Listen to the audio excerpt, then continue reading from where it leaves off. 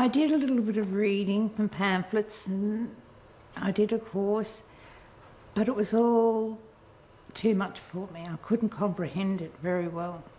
Sometimes when doctors are explaining treatments and tests that need to be done, they can use medical jargon or medical terms that people may not necessarily understand, and that also can be quite confusing for people. So it's really important, if you don't understand what the doctor's saying, that you interrupt and ask them to explain it in plain language.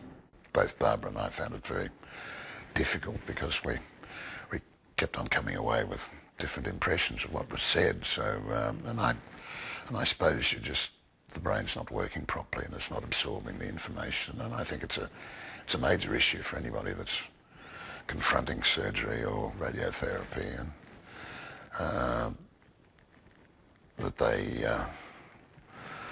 somehow manage to ask the right questions and somehow manage to remember them, because otherwise you're going to get a very confused picture, and sometimes you've got an idea that is actually totally false to actually what's going to happen.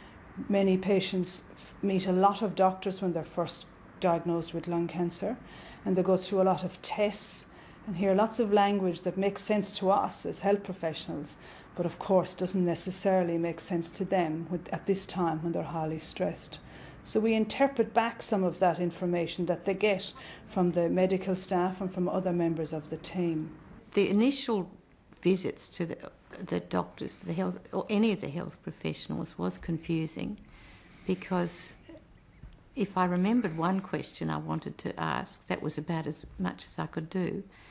And half the time, I don't think I absorbed what they were telling me. I might hear the first couple of phrases, and then the rest was just a confusion, and I had trouble remembering it afterwards, and we'd discuss it, and we had different answers. So I did learn, after a few visits, to actually take in a list of questions that I wanted to ask, because that was the only way I could remember them. And I even got to the point of writing down, making some notes of the answers, which was a much better strategy. So my husband came with me, and we had a long interview with all the different oncology people and the radiation people, and it was good to have him there because I didn't then have to go home and explain what had happened. If English is not your first language, you can ask to have an interpreter present for your consultations. Interpreters can be helpful even if you do have family who speak English. An interpreter is available then to explain medical terminology and conditions that may be more difficult for family members to either share or to explain. The doctors were there. One doctor in particular, he was fantastic.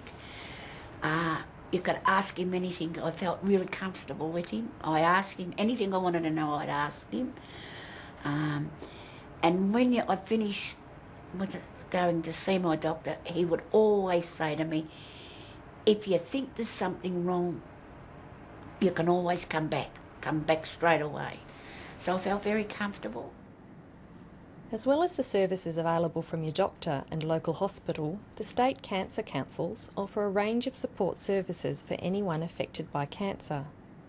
You can visit the Cancer Council website in your state or call the Cancer Council helpline to find out more. The Cancer Council helpline is on 131120 and is the cost of a local call from any state in Australia. Also, the Australian Lung Foundation provides information and resources for patients and their families affected by lung cancer.